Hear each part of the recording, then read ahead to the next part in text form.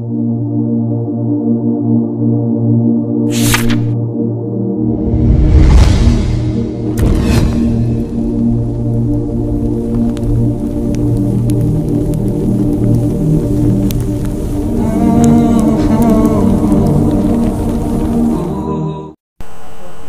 عليكم ورحمة الله وبركاته.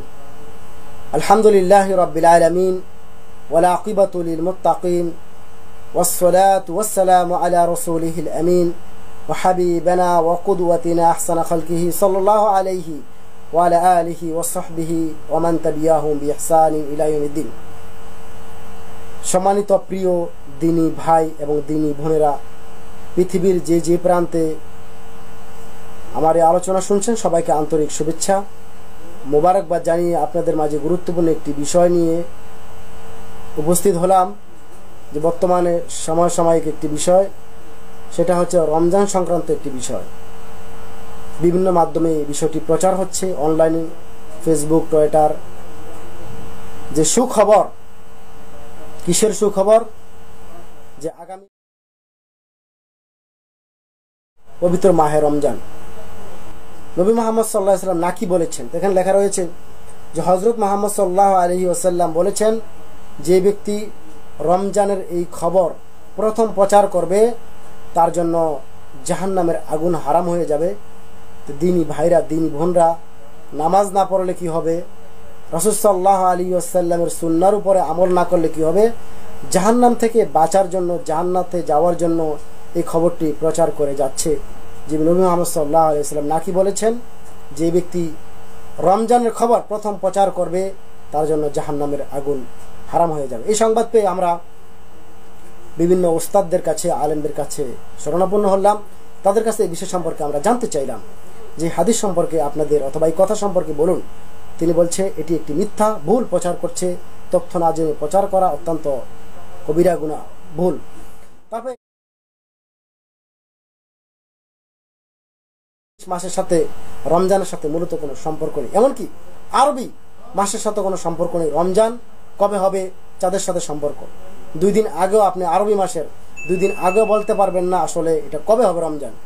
তাই এগুলো মানুষ ভুল প্রচার করছে, কারণ যেদিন চাঁদ দেখা যাবে ওই দিনই রমজান হবে, ওই দিনই, এবং এর একদিন আগে হতে পারে, পরে হতে পারে। তো এখানে ইংলিশ মাসের সাথে 27/5/2017 এর কোনো সম্পর্ক নেই। আর নবী মুহাম্মদ সাল্লাল্লাহু আলাইহি ওয়াসাল্লামের উপরে এই কথা মিথ্যা আরোপ করা হয়েছে, এটাই সবাই বলছে। তো দিনী ভাইরা যে কথা প্রচার করছেন অথবা যারা প্রচার করছে, তথ্য না জেনে প্রচার করা হচ্ছে কবিরা গুনাহ। আর নবী মুহাম্মদ সাল্লাল্লাহু আলাইহি ওয়াসাল্লাম থেকে যে একটি হাদিস বর্ণনা হয়েছে, যে কাফা বিল মারই কাযিবান আই ইউহাদ্দিসা বিকুল্লি মা সামিয়া। কোন ব্যক্তিকে এতটুকু যথেষ্ট মিথ্যাবাদী হওয়ার জন্য সে যা শুনলো তা প্রচার করে দিল। তাই মানুষ নামাজ না পড়লে কি হবে? রাসূল সুন্নাহর উপরে আমল না করলে কি হবে? এই খবর প্রচার করে তারা জান্নাতে যেতে চায়।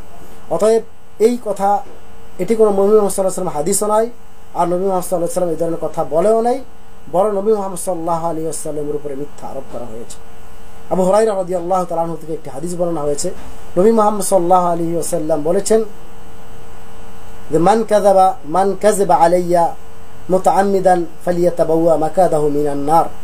যে ব্যক্তি ইচ্ছা করে আমার উপরে মিথ্যা আরোপ করলো, সেই ব্যক্তির আবাসস্থল তিনি জাহান্নামী বানিয়ে নিল। অতএব রাসূল সাল্লাল্লাহু আলাইহি ওয়াসাল্লামের উপরে কোনো ব্যক্তি মিথ্যা আরোপ করবে, সে ব্যক্তি তার আবাসস্থল, তার জায়গা জাহান্নামী করে নিল। অতএব নবী মুহাম্মদ সাল্লাল্লাহু আলাইহি ওয়াসাল্লামের উপরে মিথ্যা আরোপ করা থেকে আমরা সাবধান থাকি, এবং কোনো খবর, কোনো বিষয় প্রচার করার আগে, কারো কাছে সেন্ড করার আগে আপনারা নিশ্চয়ই ভালো আলেমের শরণাপন্ন হবেন। এটাই হচ্ছে আপনাদের জন্য করণীয়। বা আলেমদের নাম্বার অনেক সময় যদি না পাওয়া যায়, আপনারা বিভিন্নভাবে আমাদের সাথে যোগাযোগ করতে পারেন। আমরা বিভিন্ন আলেমদের কাছে জেনে বিষয়গুলো আপনাদের মাঝে উপস্থাপন করব। কারণ অনলাইনের মধ্যে যারা লেখালেখি করে, বিশেষ করে আলেমরা যারা রয়েছে, ওস্তাদরা যারা রয়েছে, তারা অনলাইনে খুবই কম আসে। কিন্তু আমরা যারা বিশেষ করে অনলাইনে কাজ করি বা অনলাইনে থাকি, বা অন্তত যদি একটু বুঝতে পারেন যে এই লোকটা সহি কথা বলছে, অন্তত তার আপনি শরণাপন্ন হন যে আসলে কথাটা ঠিক কিনা। যদি আমরা জানি তো বিষয়গুলো আপনাদেরকে জানিয়ে দিব, আর যদি আমরা না জানি, আমাদের যারা ওস্তাদ রয়েছেন, যারা আরও শায়েখ রয়েছেন, তাদের কাছে আমরা জেনে আপনাদের মাঝে বিষয়গুলো জানিয়ে দিব। অতএব এই ধরনের খবর প্রচার থেকে আপনারা বিরত থাকবেন। এই খবরটা খুবই প্রচার হচ্ছে, আর মানুষের জান্নাতে যাওয়ার জন্য, জাহান্নামের আগুনকে হারাম করার জন্য খুবই প্রচার করছে। অতএব সাবধান থাকবেন। আল্লাহ রাব্বুল আলামিন আমাদের সবাইকে সঠিক দিন বুঝে আমল করার তৌফিক দান করুক। আমিন ইয়া রাব্বুল আলামিন।